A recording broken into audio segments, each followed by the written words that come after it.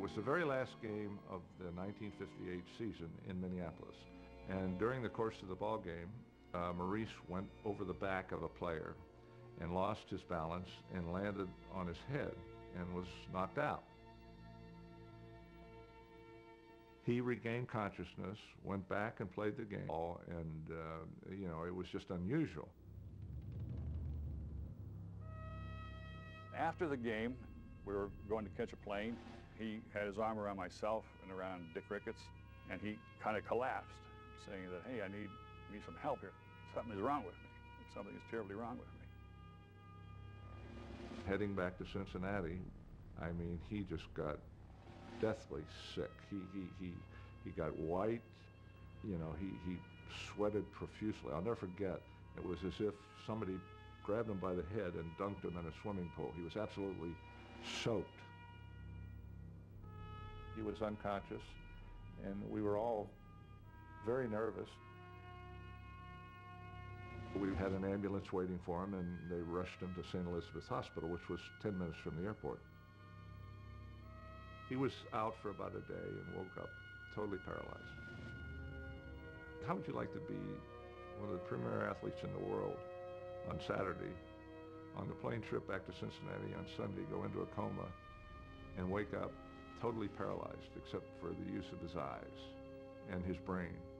I mean, can you imagine anything worse? The Royals' season was over, and Maurice was now alone, fighting for his life.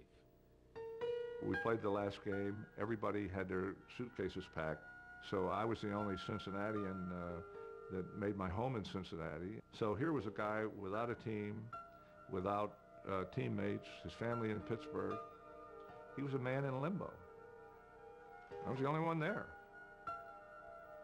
Jack Twyman was just starting a professional career and a family. Just 23 years old, he would be faced with a difficult decision. He came in to the house and said that, you know, we have this situation, and you know, Maurice is going to need you know, some support here in Cincinnati. He was confined to a hospital, and some bills had to be paid, and the only way I could make some decisions, I just couldn't be a teammate. I had to have some legal authority, and in order to do so, I was made his legal guardian. I mean, that's what friends are for. There was really no question as to if we would do it or not. It was just something that we both felt that we had to do and wanted to do. What Jack did was unheard of, especially in those times with all the racial problems going on around our country. To take over for an African American who had no one really. He was in a hospital, and someone had to take over and do everything for him. He didn't have to do it, but he did. Maurice now had a friend to watch over him as he fought to get better. Never, ever have I heard him say, "Why me?" Never has he been depressed. Never have I heard him be angry. Absolutely dedicated to, okay, I'm in this situation, let's go. He'd come up from therapy soaking wet from working so hard. And whatever he did, he attacked with a viciousness that, and that's what was amazing. He never believed that he was trapped, and he was going to, one way or the other, lick this thing that he was stuck with.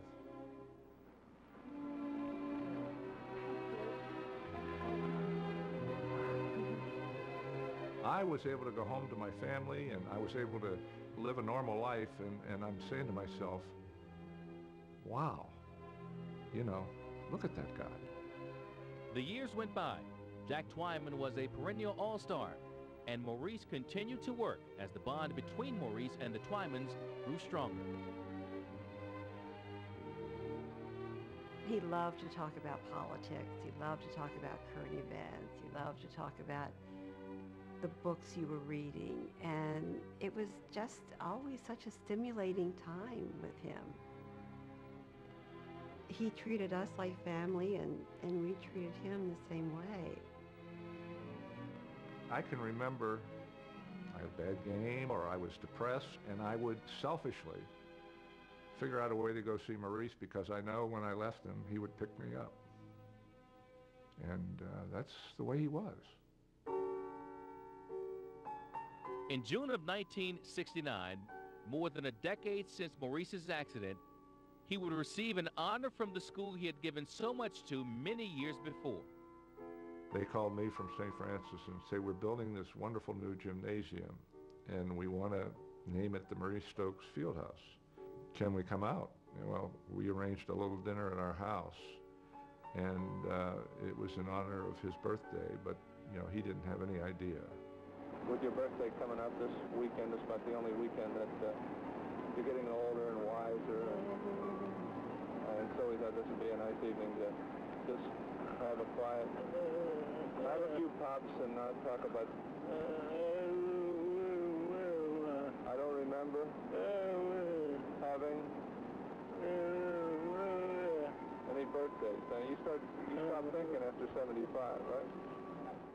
He was in one corner of our family room and in the wheelchair, and he was talking to somebody, and in walks the president and the athletic director of St. Francis. How are you? Looking good, boy. Huh? And Father Vince came up to him and said, we're here to ask your permission to name the field house the Maurice Stokes Fieldhouse. Would you be willing to have our new field house named after you? We think the best name we could give it would be your name, or Stokes Fieldhouse. Well, he lost it. He just couldn't believe it. I mean, he was so touched.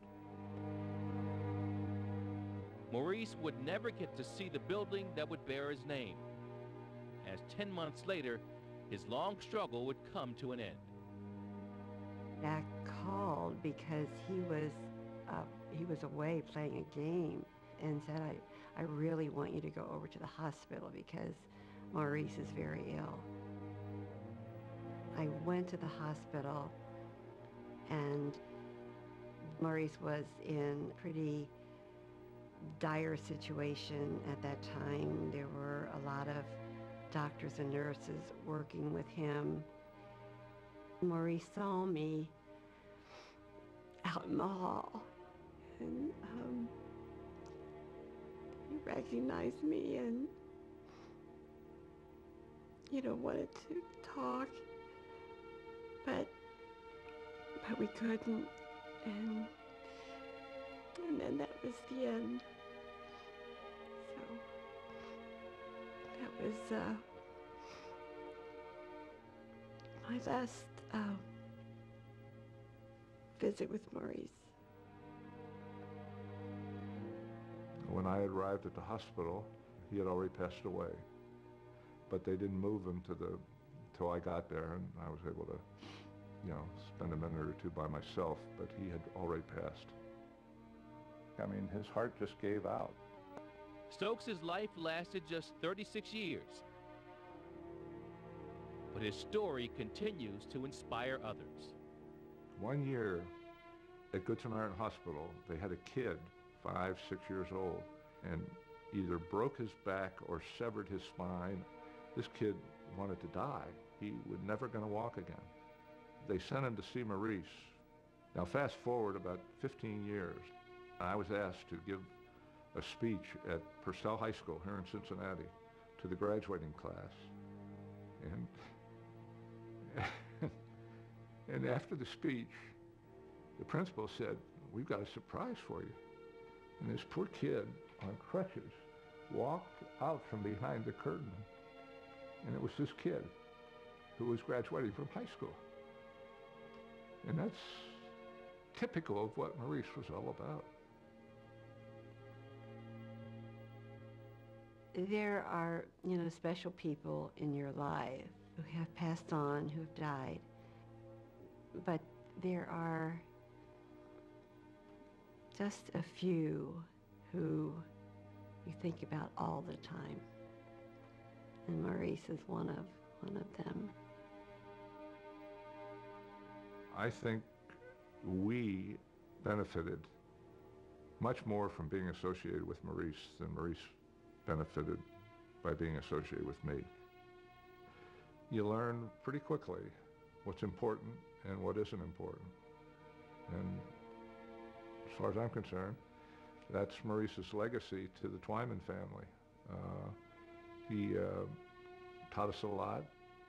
We learned a lot from him, and we're honored to have had the opportunity to be associated with him.